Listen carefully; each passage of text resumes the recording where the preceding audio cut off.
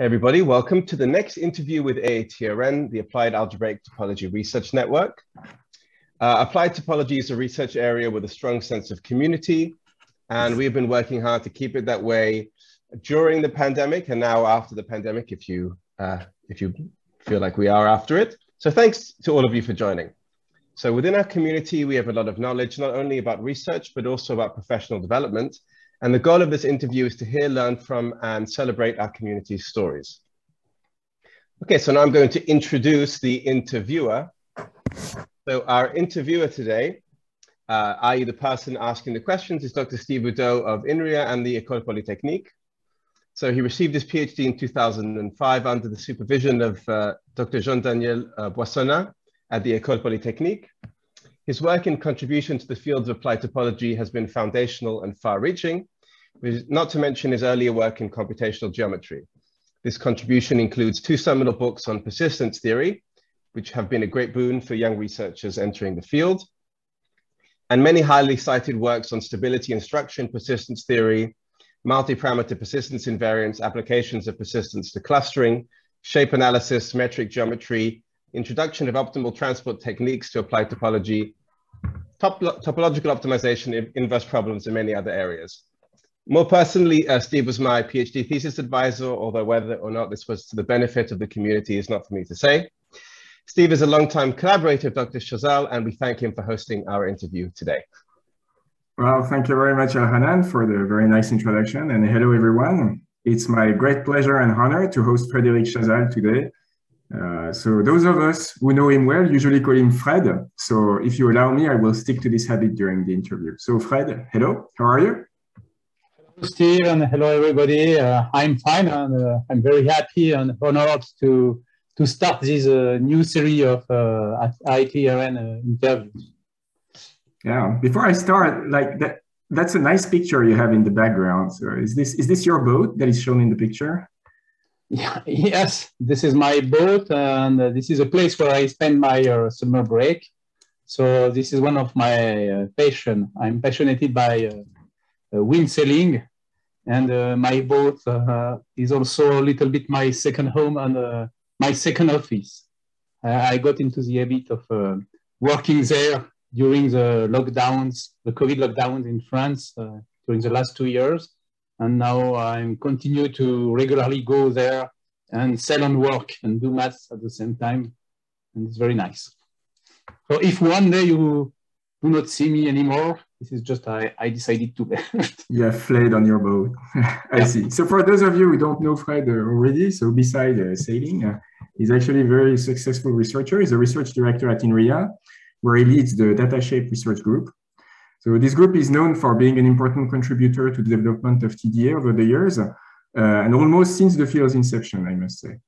So Fred himself has played a big role in this story, with his contributions that span the entire spectrum of the field, including its mathematical foundations, its algorithmic developments, its connections to statistics and to machine learning, all the way down to some of its industrial applications. Oh, by the way, Fred, I saw recently that you hit the 100 publication mark. That's quite a number. Really? Really? Yeah. Well, I saw it on the DLP. It's a lot. Maybe I'm going to retire. Well, I think you're too young for that. But so this is a good opportunity for me to ask the first real question, which is, could you tell us a bit about your personal publishing policy? Yeah, of course. Yeah, so maybe I'm a bad example, but I would say that we have some tendency to publish too much, and this is not a specific problem from our community. I think this is a general phenomenon, and in some sense, there are more and more papers of not so good quality that we see, not only in our fields, but I think in all fields. And most of them look like unfinished works, or in the worst case, they contain serious flaws. And I think this is not good for, in some sense, for science in general. But I'm sure you're going to make a lot of friends by saying this. Yeah, sure. But I think this is not, we should not complain about the researchers to have this behavior. I think this is more a kind of general pressure from the academic system that encourage and almost sometimes force people to publish a lot because it's for example, for young researcher, it becomes more and more difficult to get a position if you don't have a certain number of publications. And I think that's one of the problems we have. So I'm not saying that I'm a good example because I publish quite a lot. But when I'm publishing, I'm trying to follow, to have some kind of publishing policy, and I'm trying to follow a few principles. So maybe the first one is that in general, when I think about publishing a paper, I'm trying to publish work that I'm really proud of. So I'm always asking myself the question, will I be happy in 2 or 3 years when I will reread this paper? And I think that's a good habit to try to think a little bit about this before publishing a paper. But to be honest, I have to say that I'm not necessarily proud with all my papers. And sometimes as you have probably seen, I'm publishing a lot with co-authors. I'm not a big fan of single author papers. I like to work and publish with collaborators and friends and so on. And sometimes when you publish in particular in different communities we are not used to, we need to make some compromise and to accept to publish some papers that we would not have published in some other places. Another point I try to apply to myself when I'm publishing, I'm trying to be always very strict with myself regarding the mathematical rigor of the work and the correctness of the results and proof.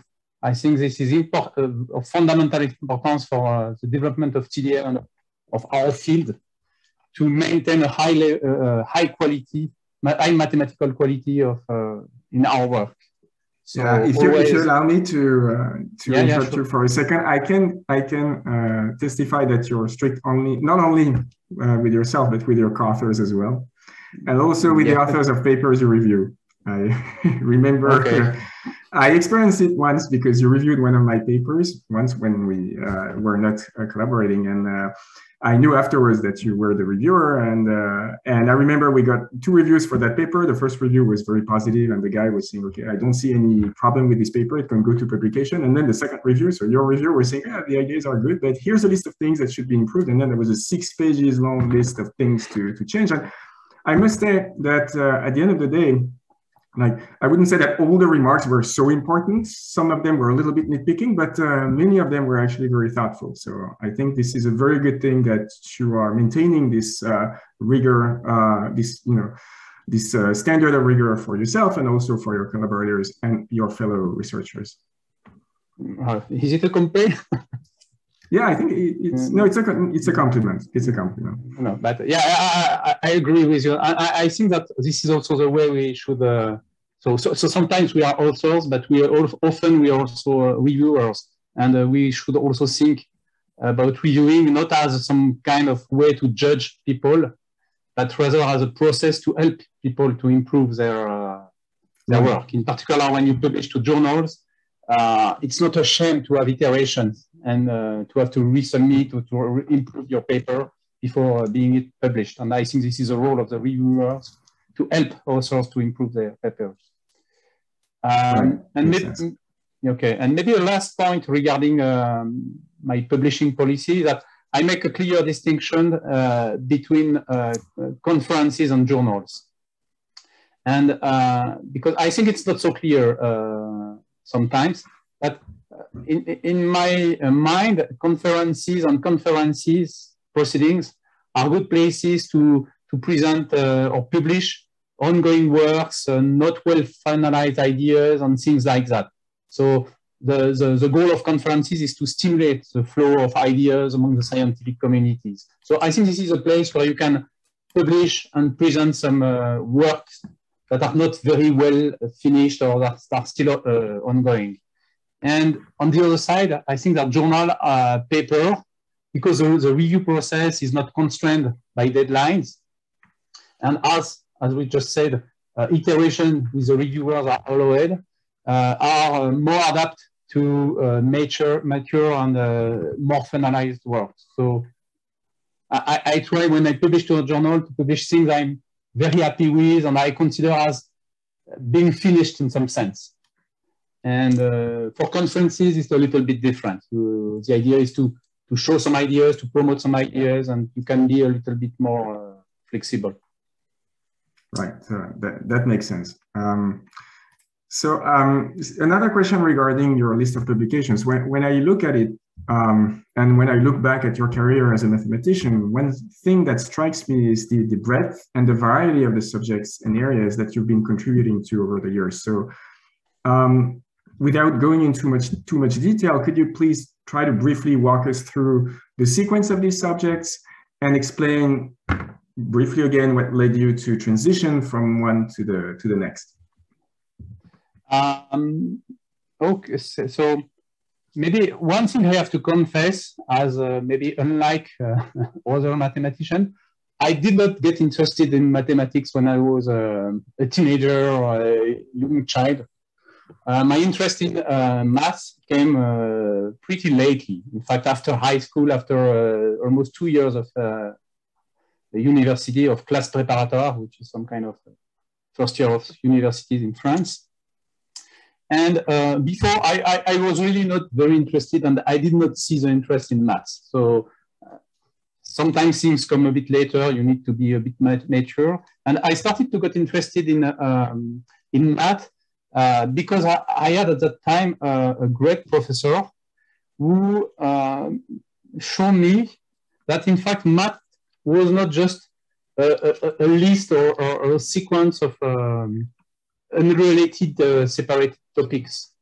But he was able to learn me math in a kind of global and coherent way. And he showed me that, in fact, math is just a set of, there are many topics, many fields, subfields in math, many subdomains, but in fact, they are all connected to each other. And traveling through the math world is a little bit like traveling on a graph, and where the nodes are subtopics and the edges are connections between the topics, and discovering new connections between different nodes was very exciting. So this is a time when I started to be interested in maths. And in fact, I was interested in all aspects of maths. And I was just seeing it at that time as some kind of amazing and stimulating intellectual playground. So I decided to go in math, in pure math, in fact. I was, and I did a PhD in pure math.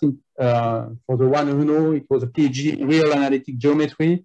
I was studying some specific kind of foliation that were related to dynamical systems. So it was very far away in some sense from what I'm doing now.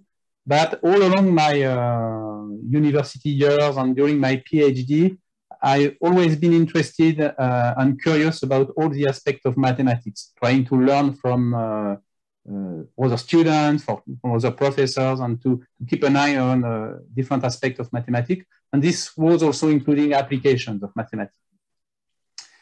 And after my PhD, I got a position in a pure math lab in Burgundy, in France. And at the very beginning of my career, I continued and to more seriously look at some other fields than the one I was working on during my PhD. So I made a small travel towards complex analysis at some point because I found it quite interesting and exciting.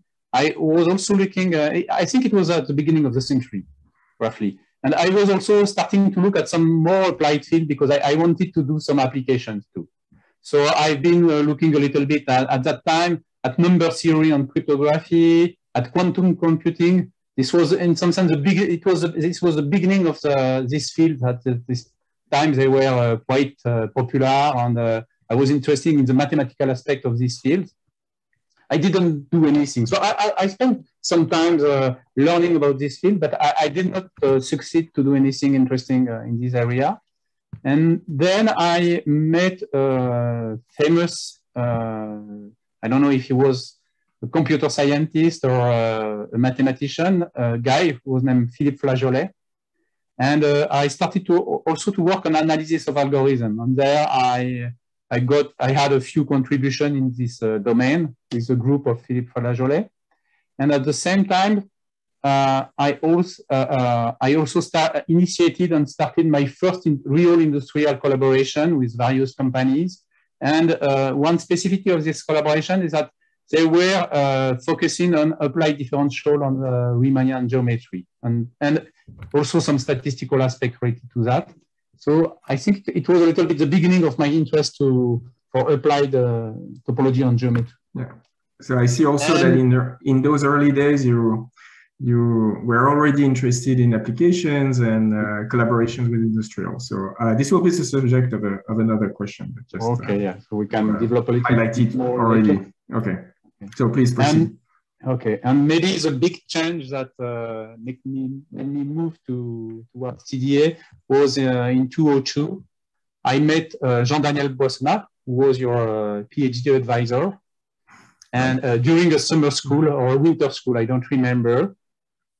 And I started to be interested in computational geometry. I started to discuss with him, with his group. I think I don't know if at that time you were already a PhD student in the group of Jean Daniel, or if you just arrived a little bit later. I think it was in 2002 or something like that. Yeah, I started my PhD in 2002, so I probably wasn't there at the summer school, but I had just started. I started to look at some question related to computational geometry, and this was the beginning of the work we initiated in geometric and topological inference.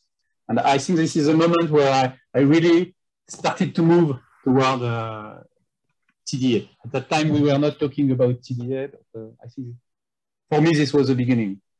I see. And so when you transitioned to TDA, what was your perspective on the subject? So maybe to end the story, the transition at that time, or a little bit later, I moved to INRIA.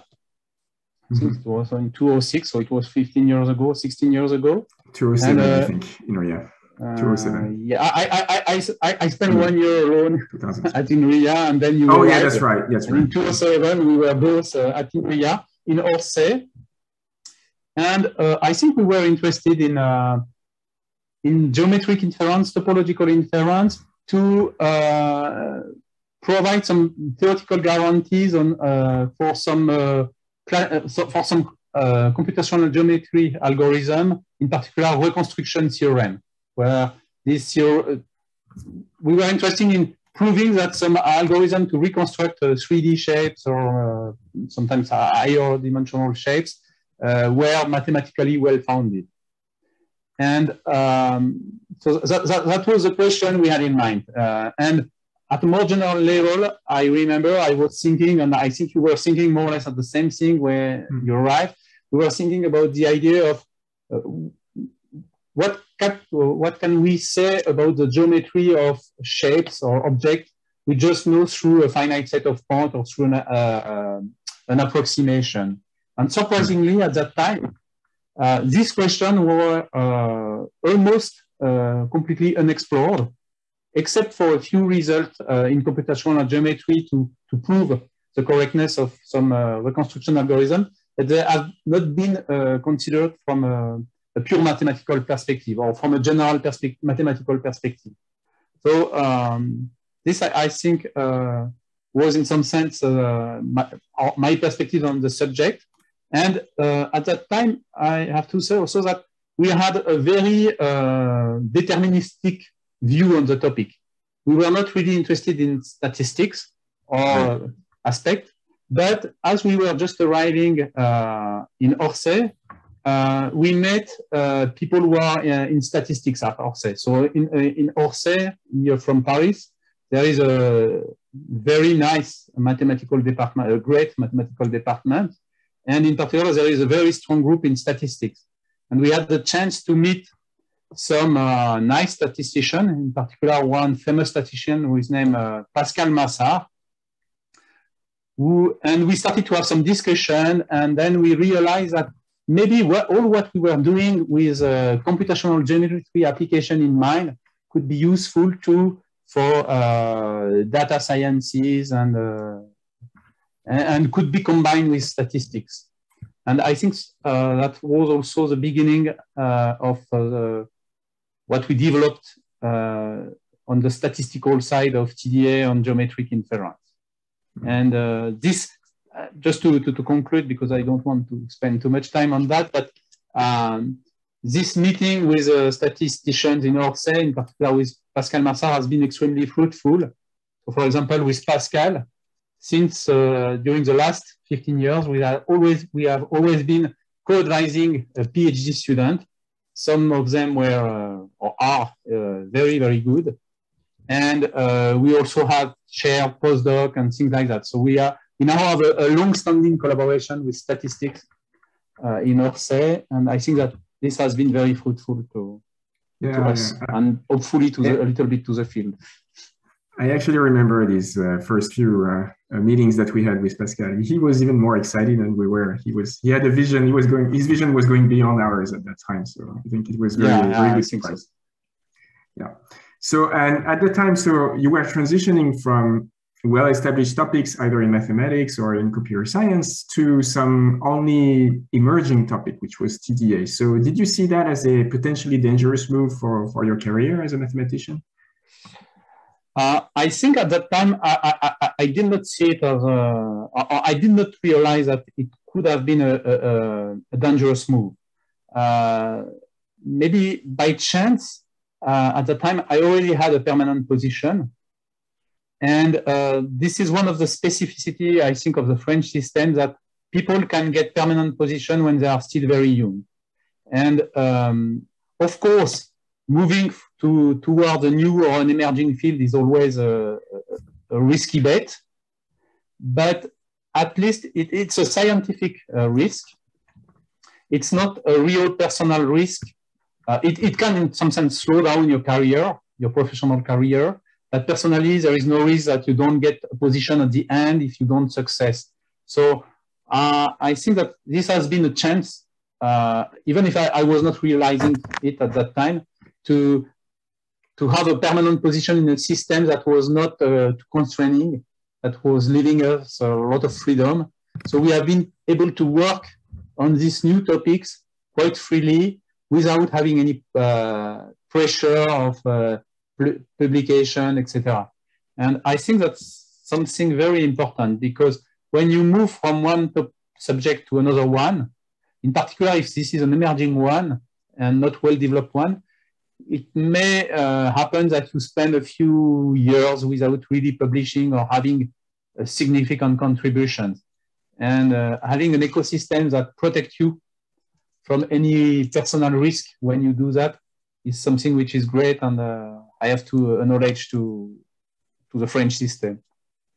Yeah, but, well, I can testify for this as well, because I was a young researcher just hired by INRIA at the time, and I had a permanent position. Yeah, I remember. So I could afford to take the risk as well.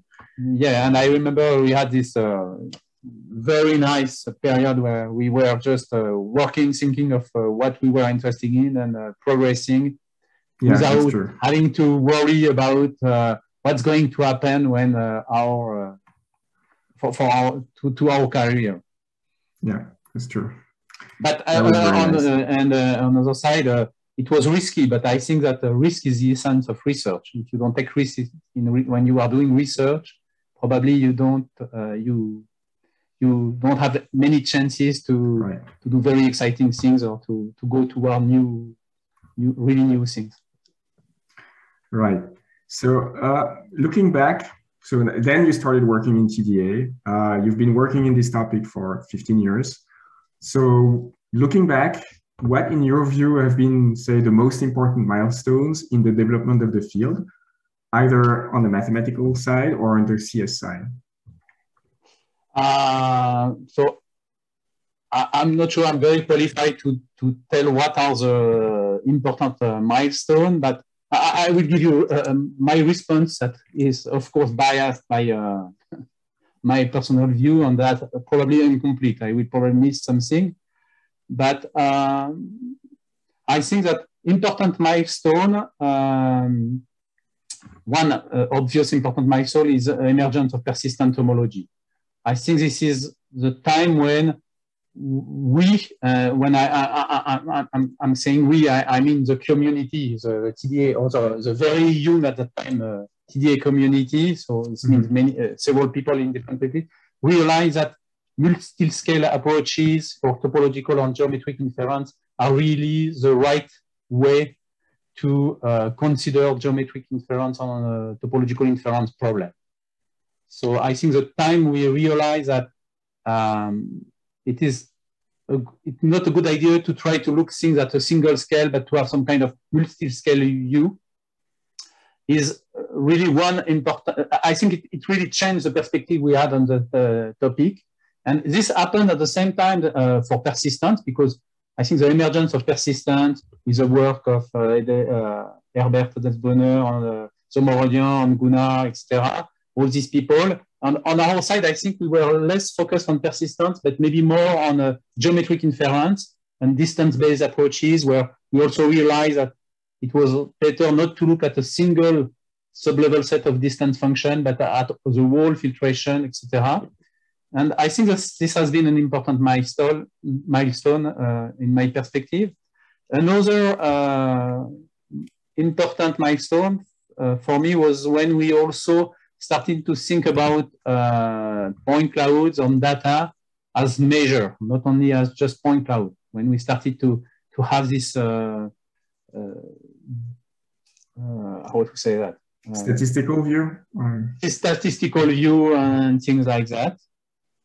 And I think more generally, the emergence of statistics in TDA has also been an important milestone, because it also opened the door toward all this work we see now at the crossing between TDA and ML, machine learning, or AI, because there are some very strong connection on a very interesting result mixing TDA and statistics. And there is still a lot of things to do in this direction.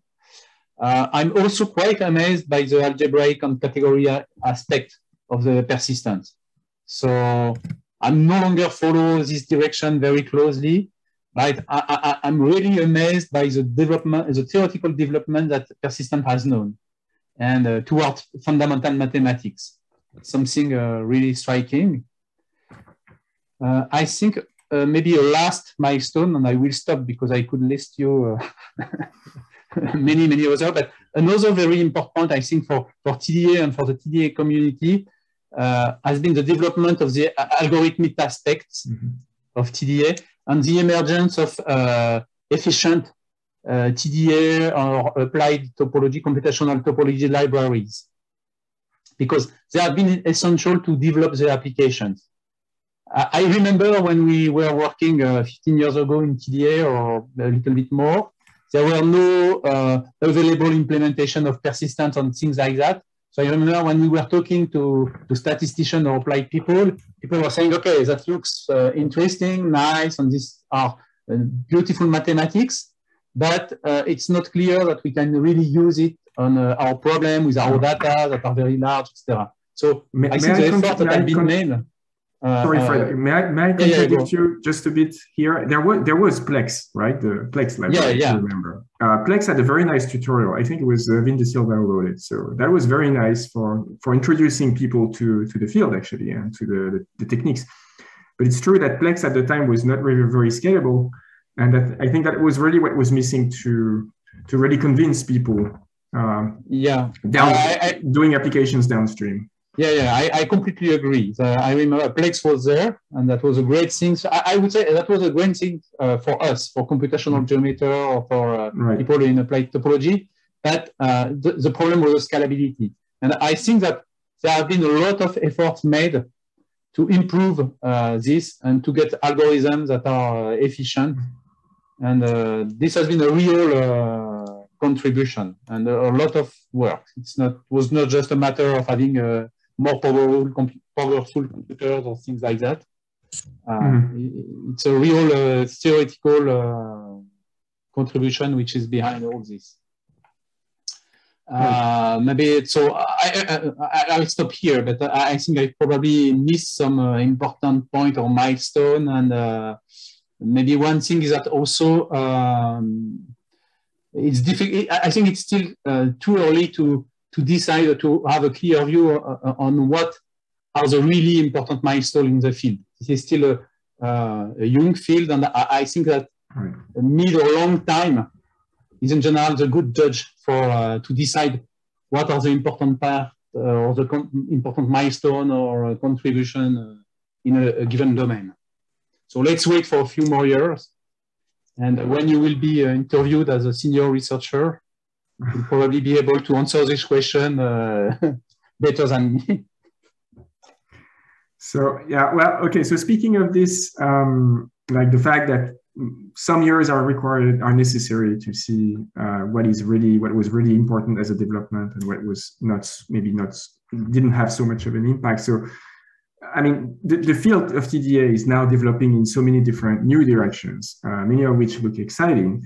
So I want to ask you, do you think that, I mean, among all these directions, do you have any personal tastes? And are these tastes driven by, for instance, whether you think there is a true potential in a given direction? So yeah, maybe giving you my preferences. Mm-hmm. Before giving you my preferences, I just want to say something about the fact that TDA is developing in a number of directions. So just want to say that this is something that I find amazing about TDA, that the fact that it is developing in many directions, and this has been made because there is a real well-structured, growing, enthusiastic, and multidisciplinary scientific community around TDA. And that's not so common in mathematics, that you can find places or community where there are people doing statistics, probabilities, algorithms, category theory, or whatever you want. And I find really nice that all these people continue to talk to each other and to develop the field and to have some exchanges. So just something I wanted to mention about the community. And regarding my preferences, my personal preferences, I'm very curious about all the directions taken by TDA and computational topology, but there are so many now that it is almost impossible to closely follow them. So I'm trying to keep an eye on different aspects of TDA, but I have to say that this during the recent year, my interest moved quite a lot towards the connections between TDA, statistics, and machine learning. And I really like, I think it's important because data sciences are becoming more important in all domains of sciences and also in economic domains. So I think it's important to try to contribute to data sciences through TDA.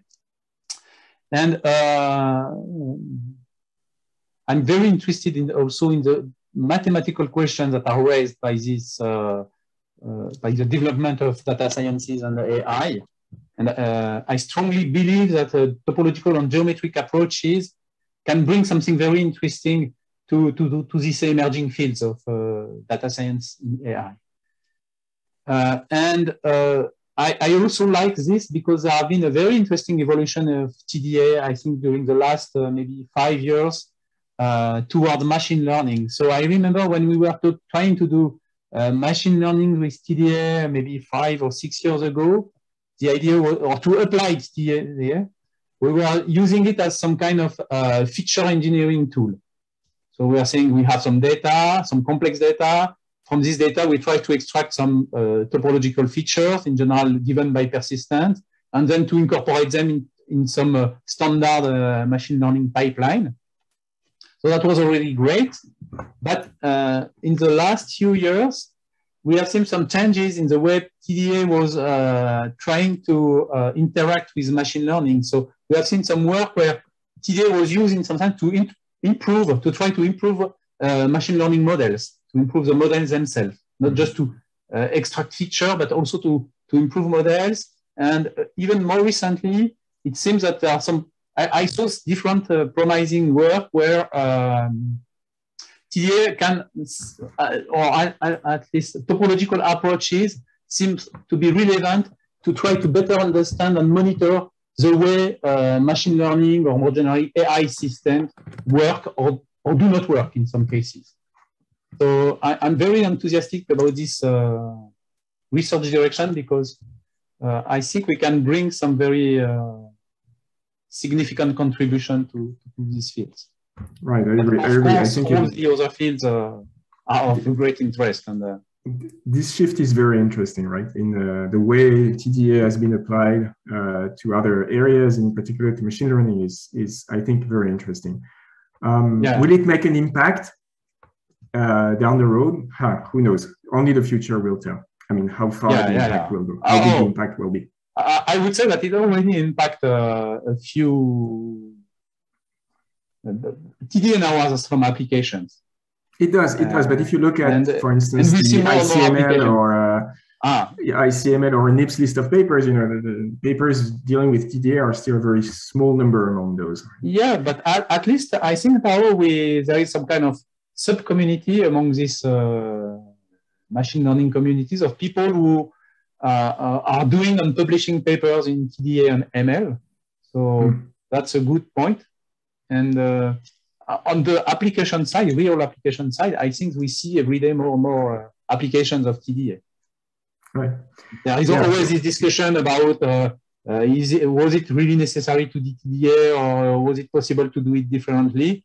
But I would say there is some kind of diffusion of TDA towards applications too, towards academic community, but also towards applications, including industrial applications.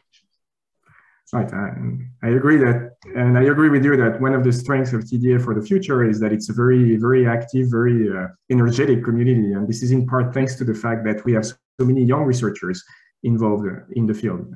Like I myself, I'm 42, 43, and I consider myself as an old timer in the field. Like this says something about our community, the fact that it's young and very excited, and this I think is a very good thing for the future. So speaking of the future, assume that you said earlier that I would be interviewed in 10 years. I would say I would prefer to have you interviewed again in 10 years. So I don't know, that's a question for Henry and Elhanan. Is this something possible? Like, can someone be interviewed twice? I need to look at my agenda too.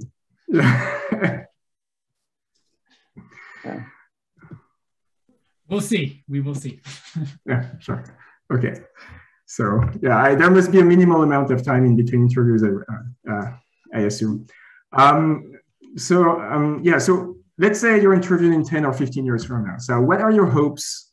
What do you expect to be saying about the field at that point? And more precisely, what are your hopes and fears about the evolution of the field in the meantime?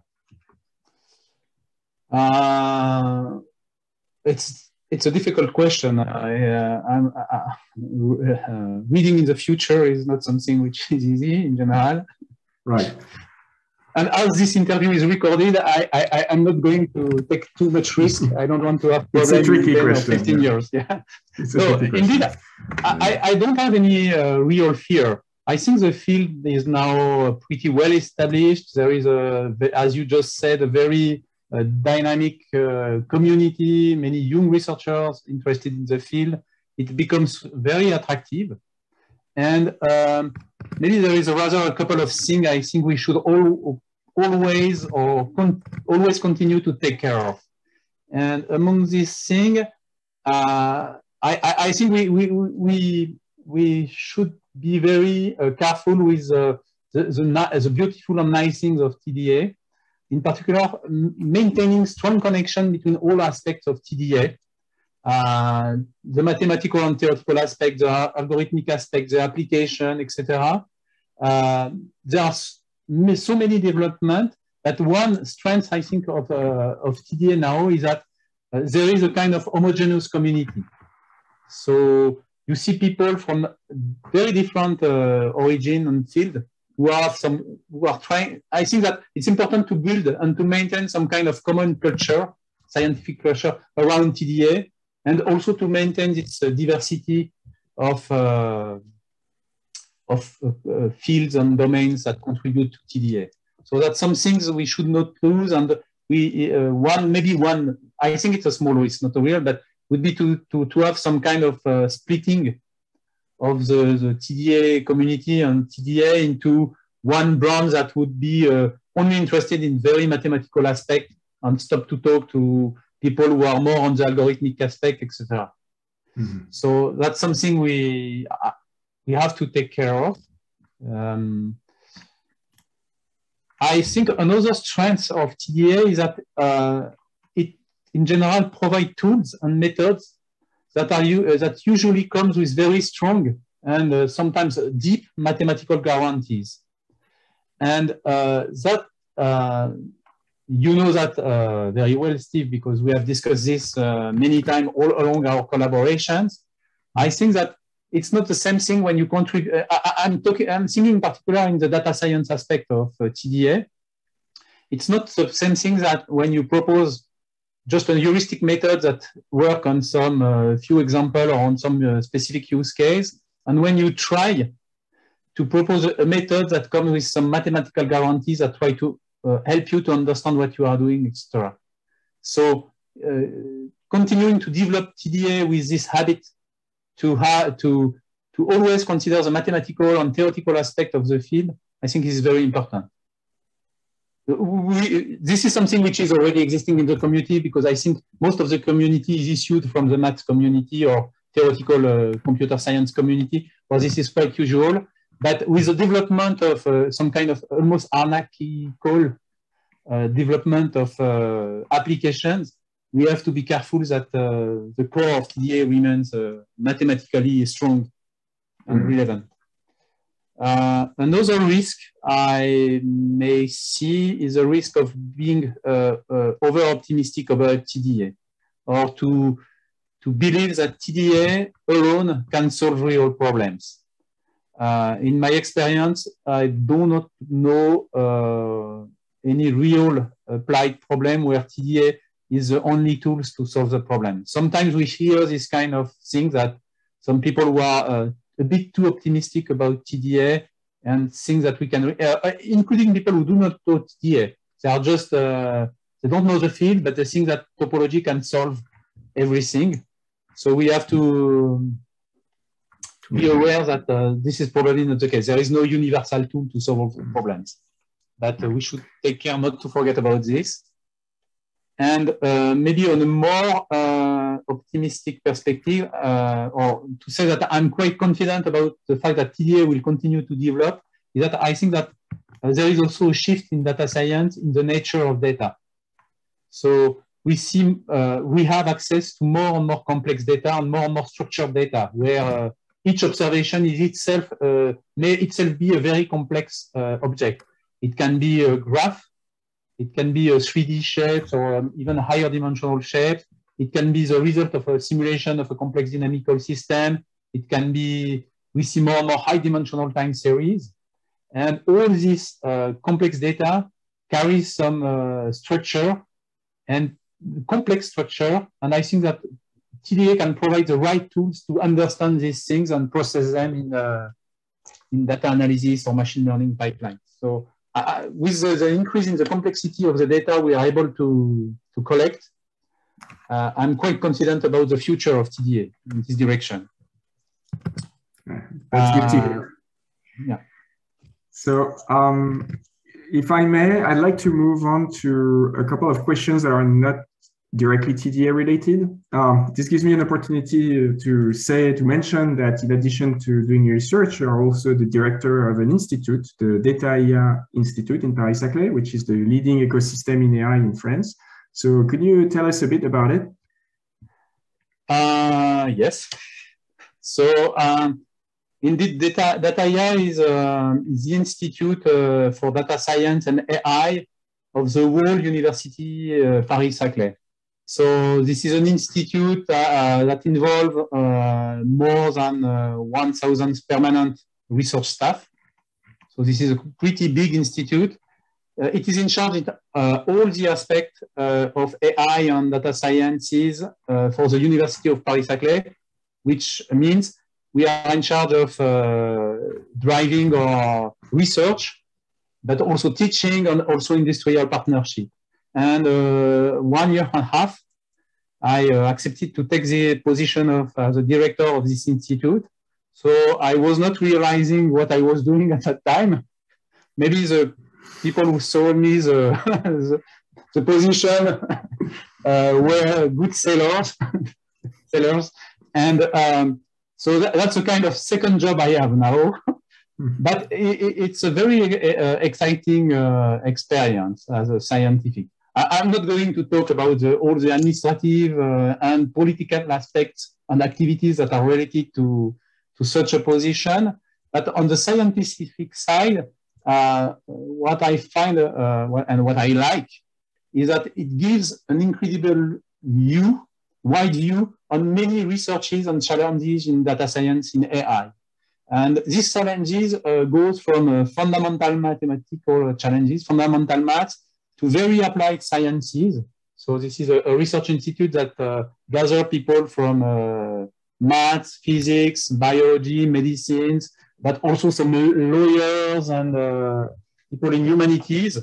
So there is a wide range of activities and research projects we have to see. And so this is, I think, very, very exciting and in some sense, with respect to my small field of TDA, it gives me some kind of larger view, and it's very interesting to have this view. It also gives me the opportunity to discuss and meet with many academic and industrial researchers. So, and as much as I can, I try to talk about sciences with them. And from a personal perspective, I learn a lot from these exchanges and discussions. I learned about scientific fields I even didn't know before.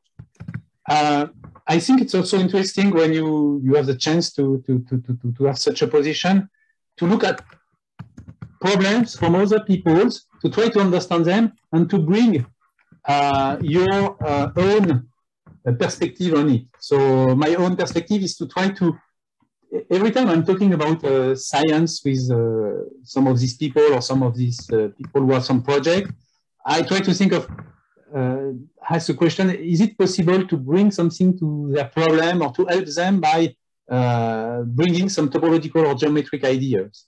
And sometimes we have some very nice exchanges about this. And also sometimes this is a good opportunity to start new collaborations.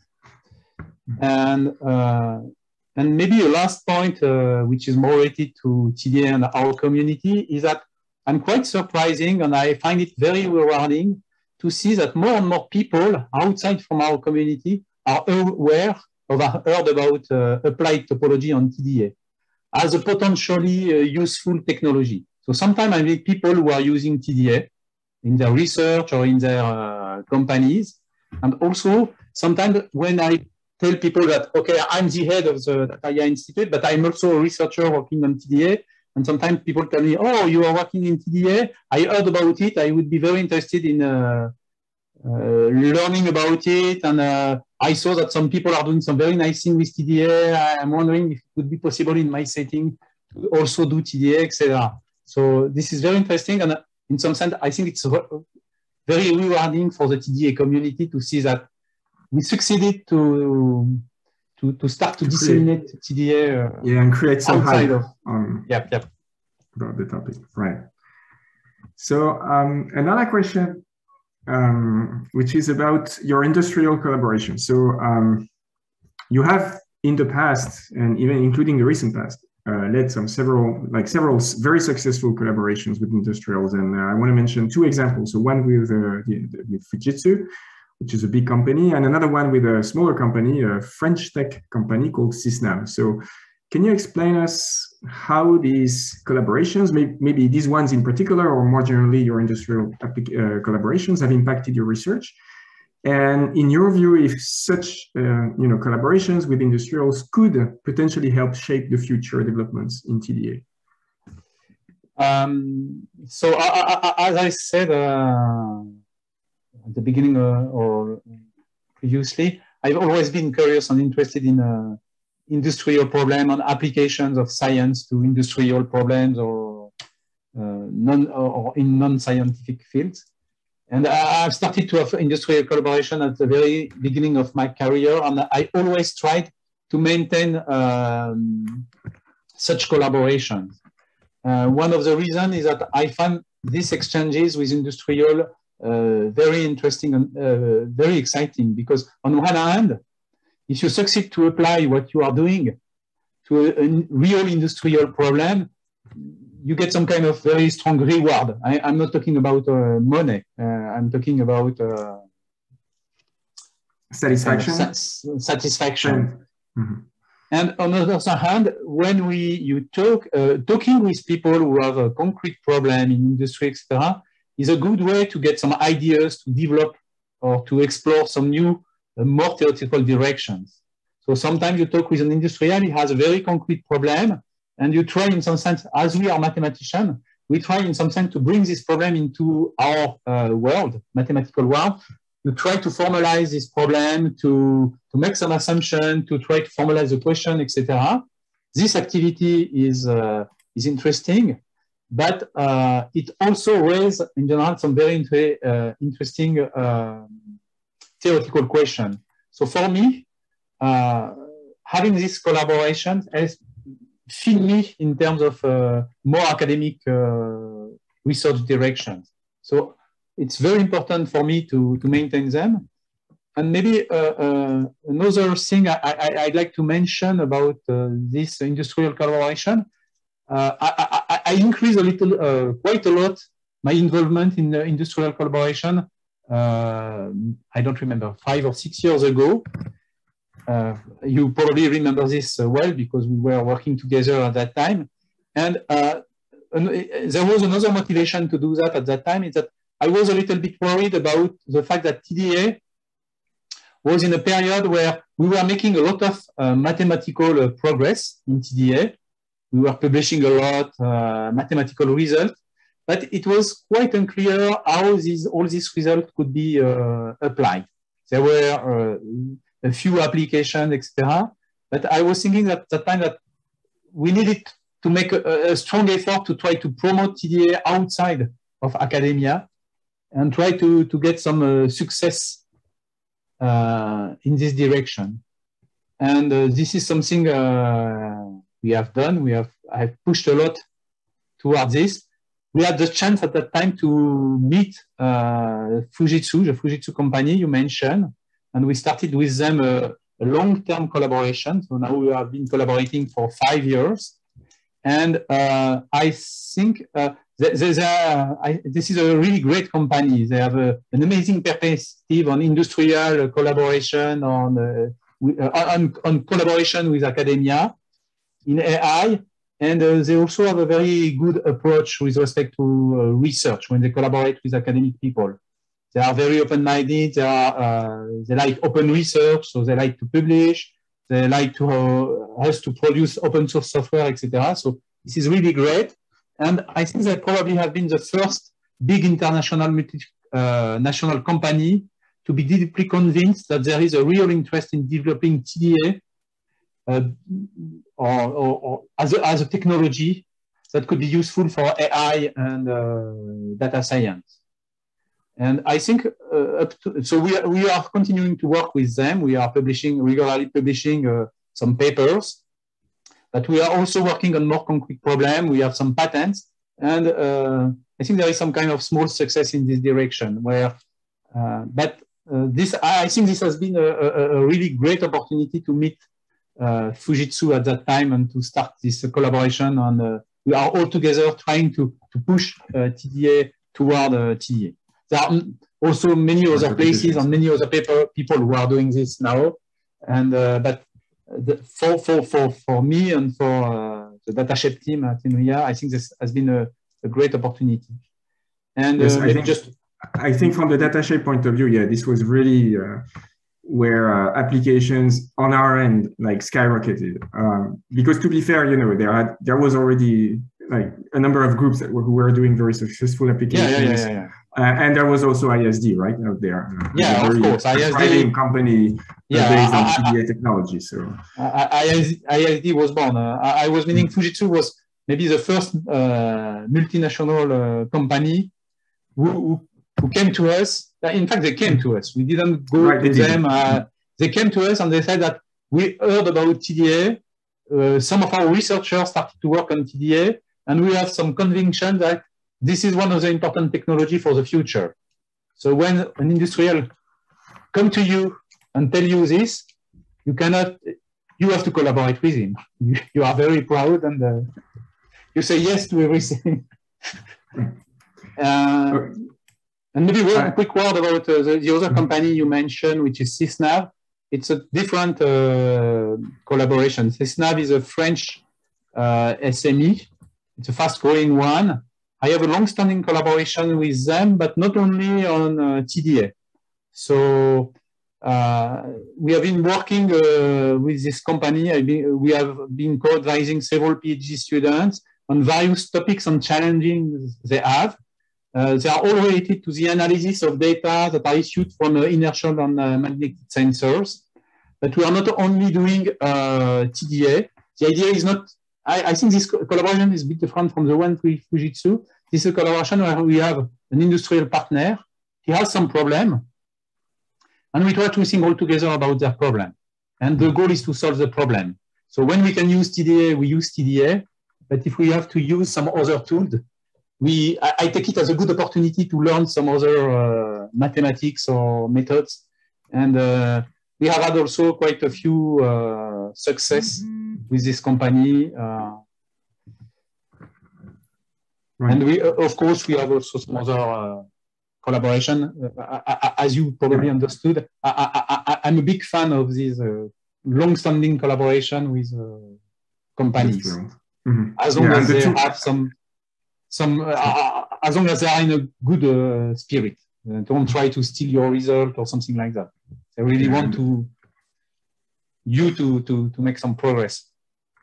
And the two ones that you have been developing here in the interview are really emblematic of the interactions that DataShape has had over the years with industrials, I guess. So I think it's time to wrap up. So let me ask a final question. So in your view, from your experience as a researcher, do you have any, like, since we have so many young researchers in our area, so do you have any specific recommendations to make to them, and maybe also to their advisors, for those of them who are at PhD level? And also, like, there are also many mathematicians, for instance, who want to enter the field, people from pure mathematics who would like to enter the field. So what advice could you give to each of these different types of people? So first, I have to say that I'm not a big fan of recommendation to you researchers. And probably one of the reasons for that is that when I was a young researcher, if a senior researcher like me now had given me some advices, I would probably have done exactly the opposite. So I don't know if it's a good idea for me to give some advice, but if I had any way to give some kind of soft recommendation to young researchers, but also to colleagues who would like to enter in the field, one is that it's important to always be curious, not only in what you are doing. It's important not to be too focused on your own very specific research. It's very important to learn from the others, from other branch of maths, and sometimes even from other sciences. So that's something that seems to be a little bit obvious, but sometimes it's good to remind it. And as an advisor, I don't consider myself as a good advisor. I try to do my best to be as good as I can. So I would not give a recommendation, but what I'm trying to do as an advisor, as a PhD advisor, or but let's say a PhD advisor, is to try to leave as much freedom as possible to my PhD students. So I'm not trying to constrain them to specific topics, etc. If they are curious of things and if they have some good ideas, I let them to go toward these good ideas, as long as they are doing some good science. And when we are discussed, something I'm always trying to do, I'm not claiming I'm successful always, because this is something which is not so easy to do. But when we are discussing about the research direction and projects, I always try to propose and never to impose. That's also something that is obvious to tell, but sometimes in practice, as we have some kind of hierarchical relationship with them, we have to be careful not to be too directive. Sometimes good PhD students have better ideas than the one you have, and can go in some more clever direction. That's for sure. So we have to, even if we are the advisor, so we have to be modest and, in some sense, to give freedom to our students. So I think that's maybe a good, and for other colleagues from pure math who would like to enter in the field, I don't have any recommendation, just to like to say that they are very welcome. And if they should come with their ideas, with their knowledge, with their techniques, and by discussing with people in TDA, I'm pretty sure that this will lead to some nice development applications. Yeah, let me maybe guide you a little bit for this question. So sometimes people from pure math find it difficult to find where the frontier in the field is, what the important questions are in the field. So do you have any particular remark to phrase about this, or recommendation to make about this? I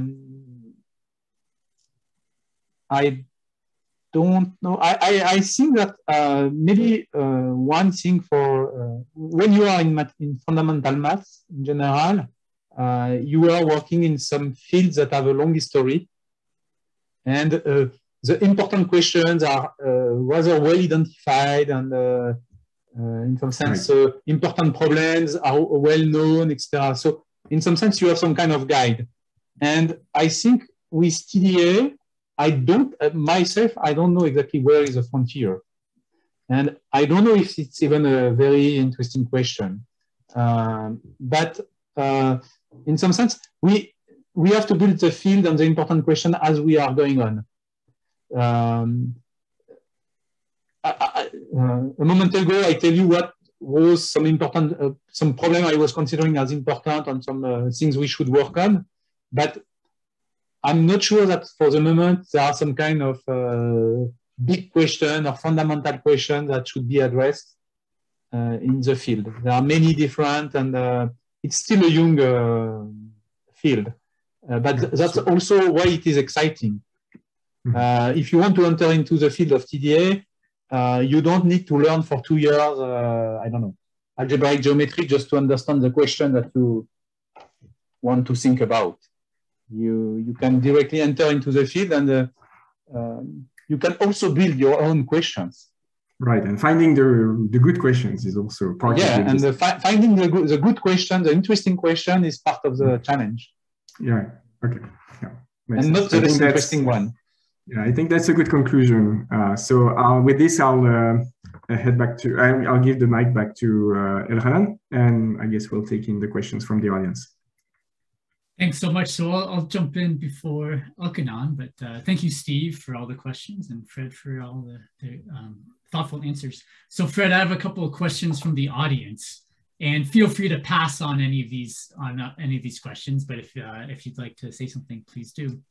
So the first question, you said that when you were younger, you weren't so interested in math, but nevertheless, you found yourself, I believe, in this undergraduate math class where, you know, the instructor showed you the landscape of mathematics and the connections between. So why were you in this math class? What was the topics of the math class? And were you maybe going to become an engineer, or what route were you on at that point? Okay, so I'm going to tell you a story. I don't know if it's a very... I know the story. Still know the story, but okay. You will see how we can get to math. To tell you the truth, when I was in high school and at the beginning of, I had a girlfriend, and this girlfriend is now my wife. And I was a lot in love with her, and this is still the case. And what I wanted to do at that time is that either doing some sport. So I was thinking of being a sport teacher or traveling around the world or some things like that, or medical doctor. So that was my two options I was thinking about. And when we finished high school, my girlfriend went to these classes that are called class préparatoire, that are some kind of undergrad classes in maths. And the beginning of the academic year in sport and medicine was 1 month later. So I decided to go there with her, just to be with her. And I didn't have any motivation in mathematics and physics and these kind of things. And then I sat down there. And after 1 month, I realized that I was in a classroom and there was some heat. It was not cold, and I didn't have a great interest in maths, but it was not hell. And I was with my girlfriend, so I decided to stay. So that's the story. That's the true story. And this is how I don't know if it's a shame or not, but I didn't have any a priori vocation or trend toward mathematics. Oh, that's beautiful. The importance of love. And you know the story after that. So the next question, I mean, you've collaborated with so many different people in terms of working on research projects and papers, or industry, or students, and co-advising. And certainly this has been a huge benefit to a lot of the folks you have worked with. But do you find that these collaborations are partially helpful for developing your own ideas as well? I think they have been more helpful for me than for them. I really learned a lot about my co-authors. I also think that doing research is not is also some kind of human adventure. And what I like in our jobs and what we are doing things with a lot of passion. So I think when you are in research, in academic research, you are doing that because you are passionate by what you are doing, and also because you meet some amazing people. And I really like this aspect. So in general, I guess this is the same for many of us, but collaborators quickly become friends, and you exchange, you work together, but you have also some more social activity together. And I think this is one of the nice aspects of what we are doing. So I like to collaborate also for this reason. I'm not a mathematician who likes to be alone in his office all the day. Sometimes you need to be alone to work and to think about some things. But when I have an idea in general, or what I think is to be an idea, the first thing I try to do is that I go to knock on the door of a colleague, or I meet somebody in a conference, and I start to discuss about this idea. And if we have some kind of, if we understand each other around this idea, in general, this leads to a collaboration. So, and in this way, I learn a lot from my collaborators. And I would say that all the paper I've published were, or almost all, I've been co-authored, and I think my collaborators have been essential to reach this, to get this result and to get this paper published. So there's a question about your relatively recent book with Jean-Daniel Bolsonat and Mariette Ivanich, Geometric and Topological Inference. So what was the process for producing this book? Do you think of writing a book as quite different process than writing a research paper, or how did you all go about this together? I think, yeah, I think it's quite different because it's much more work. But I think there are also different ways to write a book. You can decide that on some topics, there is a need to have some book, and then you start to think about a book from scratch. For the book we had with Jean-Daniel and Mariette, the story was a little bit different. In fact, we were teaching a course in computational geometry and a little bit of TDA in some master in Paris. And we have been teaching this course, the three of us, for several years. And we have some course notes. Each of us had its own notes. And at some point, we started to think that it could be nice to put all these notes together and to write a book. And it took us several years to get at the end the book. But the starting point was a 3 different set of notes with, and it has been a funny experience because we had our own notes with each set of notes had its own notations. So I think we spent a lot of time trying to, in some sense, the content of the book was here. Most of the discussion were on the choice of the notations, for example, and to try to make the book homogeneous. And I remember a never-ending discussion we had on how we should, what the notation we should use for balls. And of course, when you have written all your notes, you are not very likely to change or to pass over all your LaTeX file to change the notation of balls. So you try to argue that your notation is the best one. And we had a lot of fun doing and funny discussion to converge. But I think writing a book is much more work than writing a paper. It's longer and it's a different experience. But it's important to think about writing books as the field progresses, because people enter in the field from outside in general through books.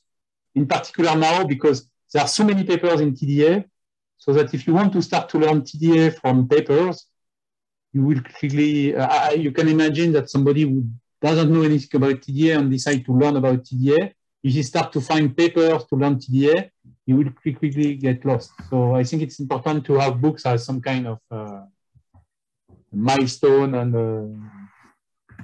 things to want, kind of object to facilitate the entrance into the field. So this next question is based on the observation that there have been, for many years, a lot of strong theoretical and applied and software contributions and industry contributions coming out of the TDA community in France. And you mentioned, in particular that as a young researcher, it sounds like both you and Steve were able to obtain permanent positions as a young researcher. But the French system, at least for me, I don't know how it compares or differs so well, although I know it is different. Are there any other aspects of the French system or the community that you think helped contribute to the all of these contributions in TDA coming from France?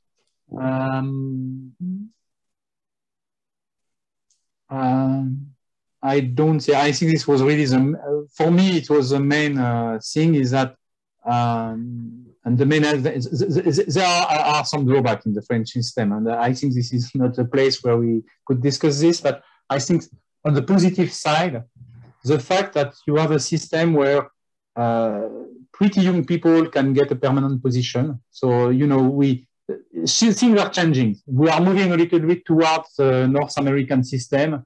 So we start to have some kind of tenure tracks and things like that. But I would say when we started with Steve, this kind of tenure track position were not existing. After your postdoc, you were starting immediately with a permanent position.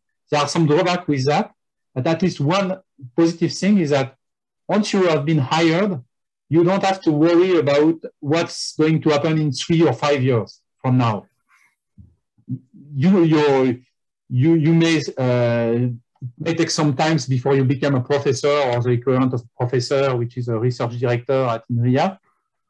But in some sense, you are sure that you will continue to be paid. And there is not, and also I think it's part of the French mathematical culture. People don't put you a lot of pressure telling you that you have been hired to do that, to be in that team, to work on this specific project, etc. At least at INRIA, when we arrived with Steve, in some sense, we arrived just because some people were thinking that it might be interesting to have a team working on this aspect in the Paris area.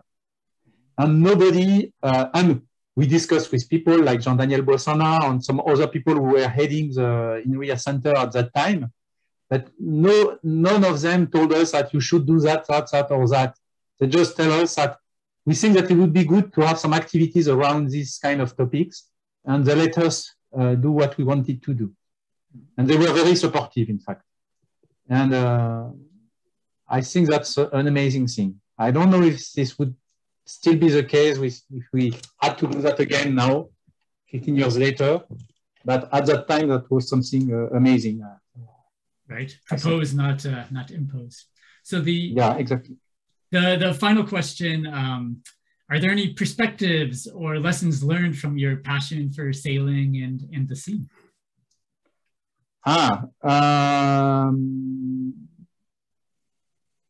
Try not to get lost. Yes, that's one thing. Also, I don't know. I'm not used to make a parallel or some comparison between. I think these are two different things. I like to sail.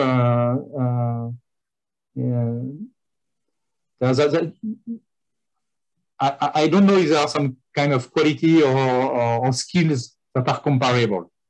Maybe the fact that when you are wind sailing, you have to be patient. If there is no wind, you have to, you cannot give up. If you are in the middle of the sea, if there is a problem, you have to go ahead. And maybe this is something which is also important when you are doing research. Sometimes you are doing your research, you are working on your problems, and you have the feeling that everything is going wrong, that you will never succeed, and things like that. And maybe, and it's important at that time not to give up sometimes it's important to give up when you realize that you are not going to end. But often it's important to continue, not to give up and to say, okay, I'm going across some difficult path. It's not a good time. I don't have very good feeling on what's going on, but I should continue. And I need to find a way to reach my objective. And when you are wind sailing, you face also this kind of situation, except that when you are wind sailing, you cannot give up. You cannot jump into the water and swim back to the harbor. You have to bring your boat to the end.